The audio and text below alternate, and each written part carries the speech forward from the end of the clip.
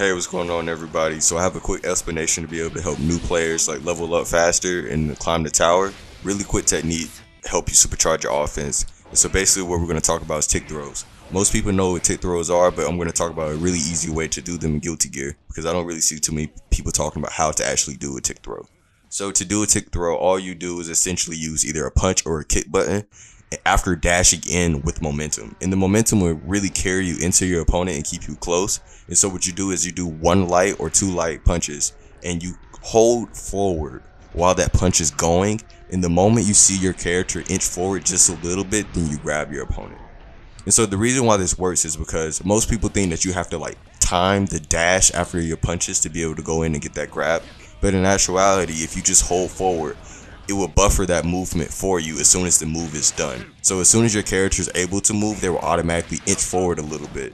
And that dash momentum already keeps you close to that character to allow you to easily get a throw mix up.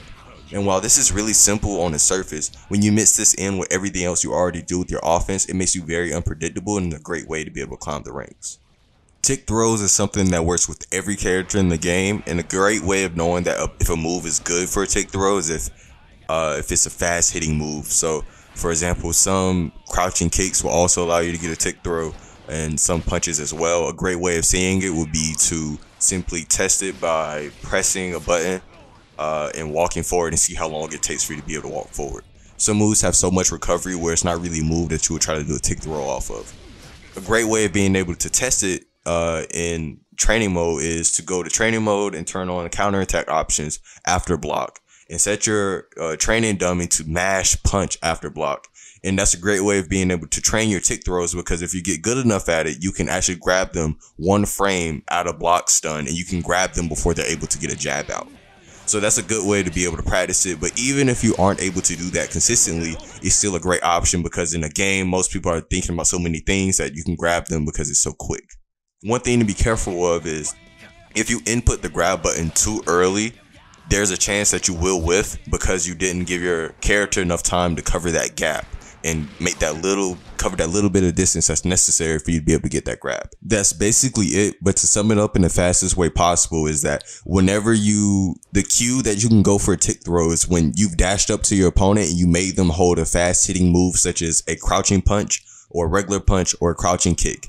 If you got them to block that while dashing in on them, you can just hold forward to walk forward a little bit more and get a grab before they can even see it.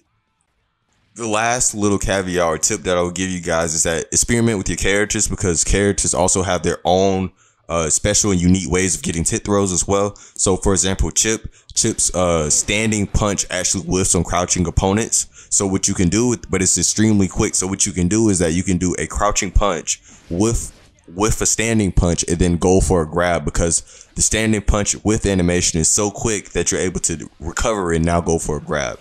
So that's just one unique mechanic or way that a character specific way that someone can get a tick throw.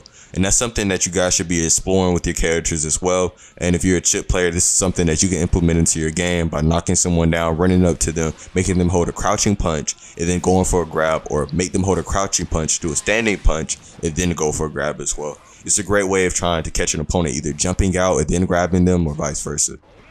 If you guys enjoyed the video or got anything useful or have any questions, please leave a comment in the comment section below.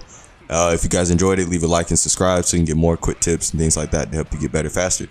Peace.